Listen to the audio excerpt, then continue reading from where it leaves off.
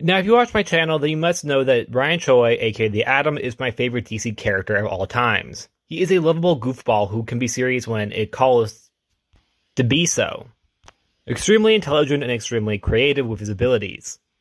And while I love the Arrowverse for the most part, I think Ryan Choi was very much wasted. As well, yes, he did become the Atom eventually. The way he got there was unseen. It happened off-screen. And all of that just also was erased from ever even occurring. During Crisis on Infinite Earths, it was revealed that he was the Paragon of Humanity, and he was needed for the Paragons to defeat the Anti-Monitor. In that crossover, while he didn't do much, we did see the potential of the character, that he very much had a strong foundation. Yes, it might be a little weird that there was a regular guy just among these superheroes, however, in my opinion, it did work, and it made sense. Ryan and Ray would also work together, which implied the whole Ryan becoming the Atom eventually would occur.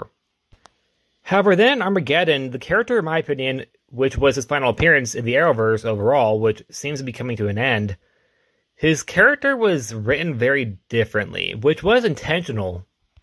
However, now he seems to be sexist for some unknown reason, which I have a lot of problems with. It felt like character assassination. He also has an extremely weird rivalry with Alex Danvers for reasons. Now, yes, this also occurred during the 10 years in the future, so I don't know what happened in those 10 years. Except for the fact that Chuck and Allegra had a one-night stand. Chuck got blueberry muffins and coffee for Allegra. She ran, for some unknown reason, blamed Chuck for it. Pinned Alex against Chuck.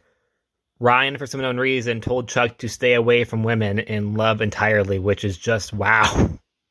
However, we have no idea why it is that Alex and Ryan seem to have a very, hate type of friendship going on. Ryan in the future is also part of Team Flash and is the best friend of Chuck. Also, side question, why was Alex at their wedding? That being Iris and Earbards. I understand why Ryan was there. Not Ryan Choi, but Ryan Wilder. I understand why she was there because she's Iris' best friend. This Ryan is a part of Team Flash now. So that explains 2 of the 3 guest stars at the wedding. Alex, on the other hand, though, her being at the wedding was a little confusing, if you ask me at least. Anyways, back to Ryan Choi. Personally, I think this is a huge waste of the character.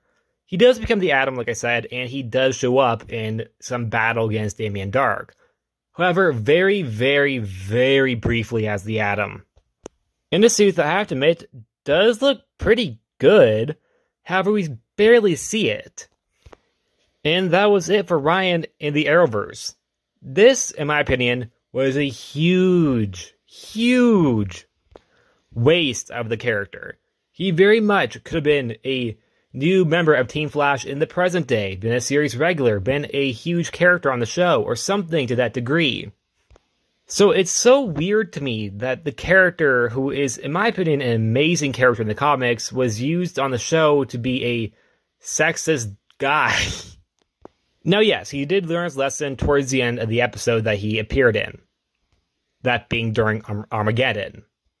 And then that got erased from ever occurring. Regardless, I feel like this is just a huge waste of a character that is such an amazing character. This also isn't a hate video against the Arrowverse, because like I said, I like the Arrowverse for the most part. However, what they did with Ryan was just something I wasn't a fan of. You could have added him to the Legends, if not the Flash show. The Legends need more members because they keep losing them. And more members who are actual comic book characters. That very much could have helped out by having Ryan Choi on the show. Or just at least somewhere, even Supergirl, which was still on during Crisis on Infinite Earths, not Armageddon though. I don't know, I'm just kind of salty over it because Ryan Choi is, like I said, my favorite superhero from DC.